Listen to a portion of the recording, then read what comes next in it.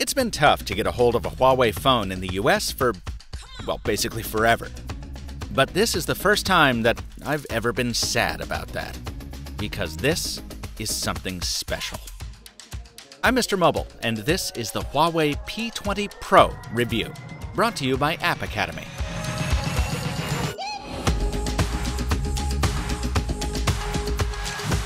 I want to start with the question my fellow Americans are probably asking.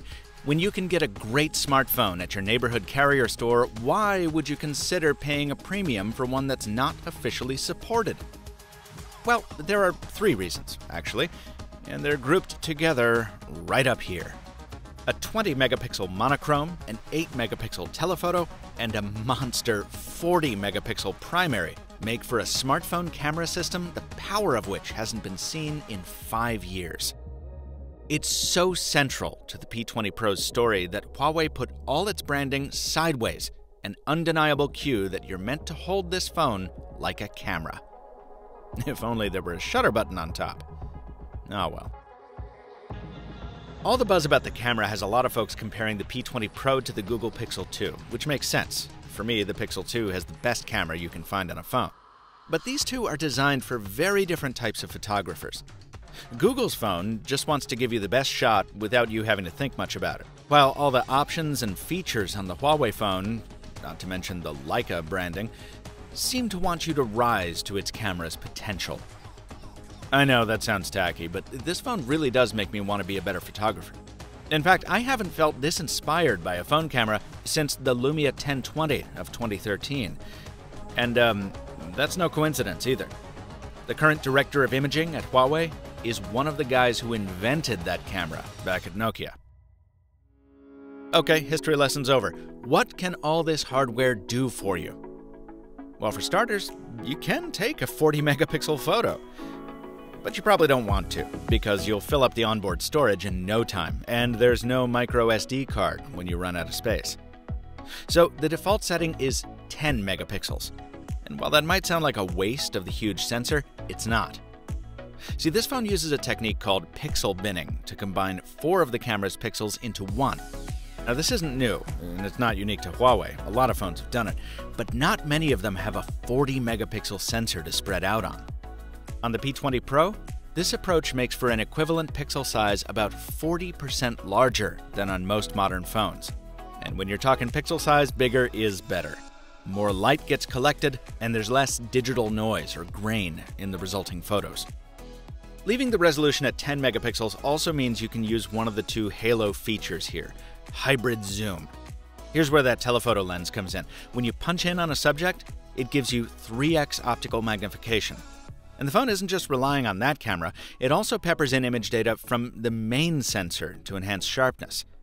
In fact, most of the time, at least 2 of these cameras are working together.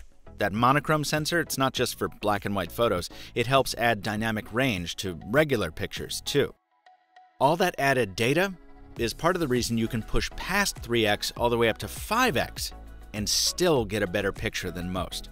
I mean, just take a look at the P20 Pro's zoom shots next to the iPhone Xs to see what I mean. These are the best zoom shots I've seen from a phone. Well, at least one that doesn't have a protuberance. I'm going to circle back at the end for the bad stuff on this camera, but I can't move on without talking about the other halo feature, night mode. This is where Huawei pulls off some real magic. It's a crazy mix of long exposure and HDR that combines multiple photos into one. Now, snapping a night mode shot takes a while, between 4 and 20 seconds, which on most cameras would guarantee blur from hand motion, particularly if you drink as much coffee as I do. But the P20 Pro has software stabilization good enough to correct for that, so you don't need to bring a tripod along.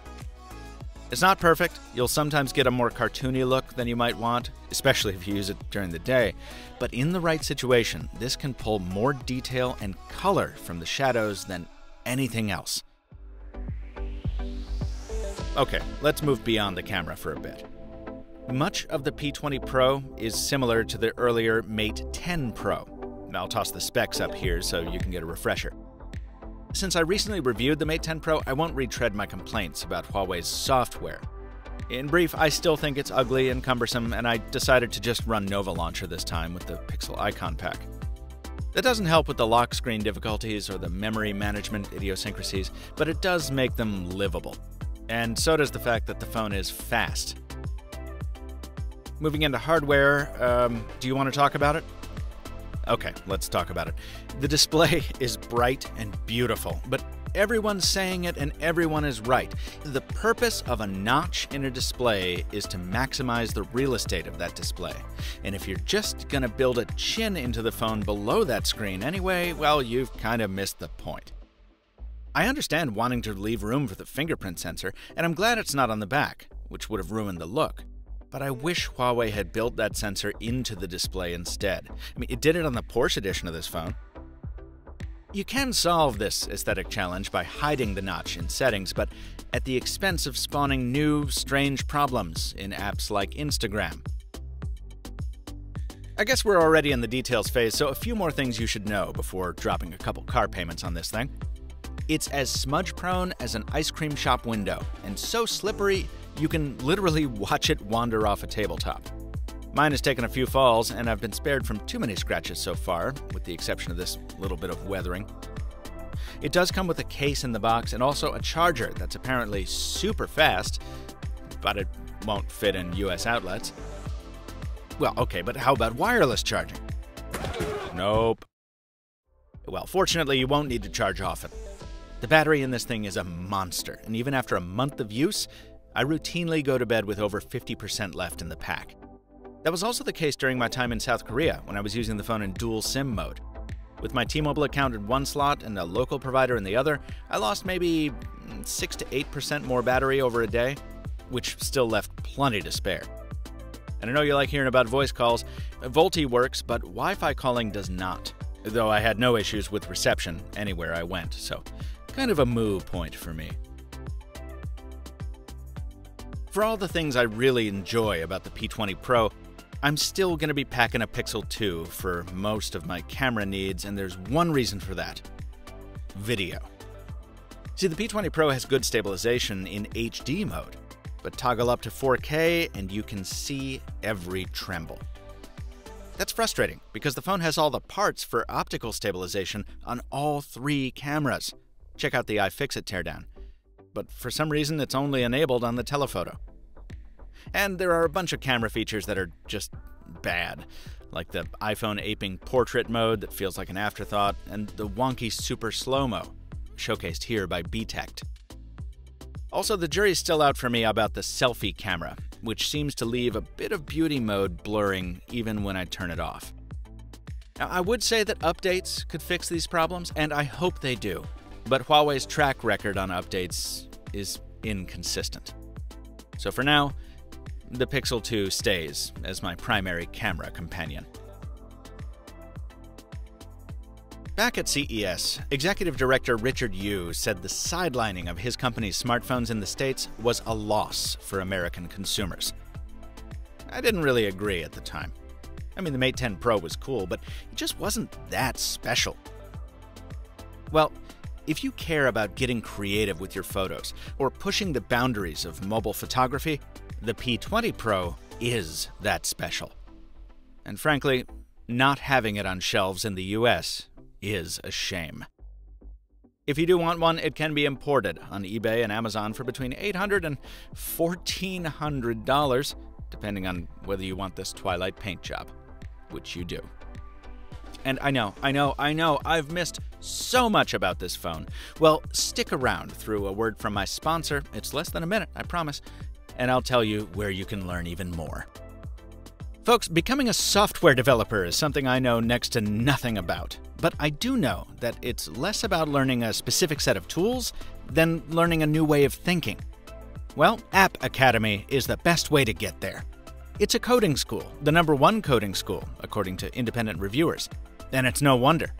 At least 120 students went from being unemployed or at minimum wage to earning an average of $100,000 a year for their first post-bootcamp job. After 2 to 3 years, most App Academy grads make at least $130,000. That's nuts. And so is this. You can choose a plan to put off paying tuition until after you've gotten that high-paying job. This is the kind of thing that can change your life, and almost anyone can do it. Be one of them. Hit the link in the description for a chance to go to bootcamp, coding bootcamp, for free. And thanks to App Academy for sponsoring this video. One of the great things about delaying a review for a few weeks is you get to mooch off everyone else's hard work, so I want to shout him out here. Myriam Joire has 2 great episodes of the Mobile Tech Podcast going super deep on the P20 Pro's camera. Android Authority has some amazing side-by-side comparisons with the old Lumia 1020. And if you just want an avalanche of everything on the P20 Pro, the P20 Not Pro, and the crazy Porsche design variant, hit up Android Central's marathon review. All those links are in the description, and of course, I'll answer all the questions I can in the comments. Until next time, folks, please subscribe so I can keep these videos coming. Thanks for watching, and stay mobile, my friends.